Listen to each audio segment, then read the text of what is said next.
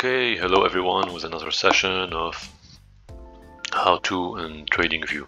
So today we're going to quickly check how to build a quick watch list and use some extra functionalities given by TradingView that can be very helpful when you're monitoring or taking a snapshot from the market.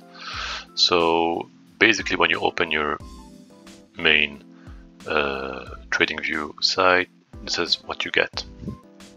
On the right side here, on the top right side, you have this little window kind of square. It says watch list and details. So if you click it, it's going to open this right side window, and this is basically where I already predefined some of the stocks or different indices or products that I'm actually watching. And basically, when you come here, there's a little square.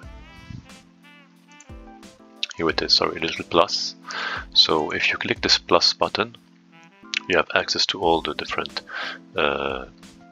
products tracked by TradingView. And let's say I want to add Apple.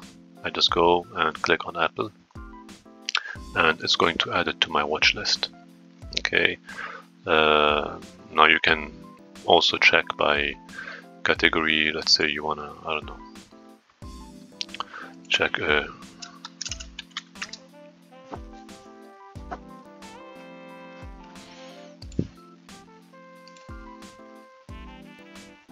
want to check a US bond, 10-year maturity. Okay, it's also added to my watch list. Now from this window, real quick, you can actually click on this pie chart icon, and that's gonna give you like a bigger view of your watch list. But interestingly, it's also going to give you two different pies, one basically by market, so how many bonds, or what's your portfolio bonds, index, cryptos, CFDs, foreign exchange, and so on. On the right side, it's by sector or category, so electronics, retail, minerals, energy, minerals, finance. And then you have a bigger table here showing you your watch list. Okay, and then you can sort by the biggest percentage change.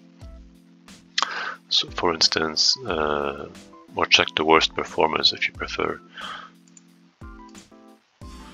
So bond not doing well, Berkshire, I mean, it's not that bad. And then you can also check by market cap, average volume, and so on, and volume if you prefer. It's up to you. That's it. You can go back now to your usual view. Obviously, if you click directly here on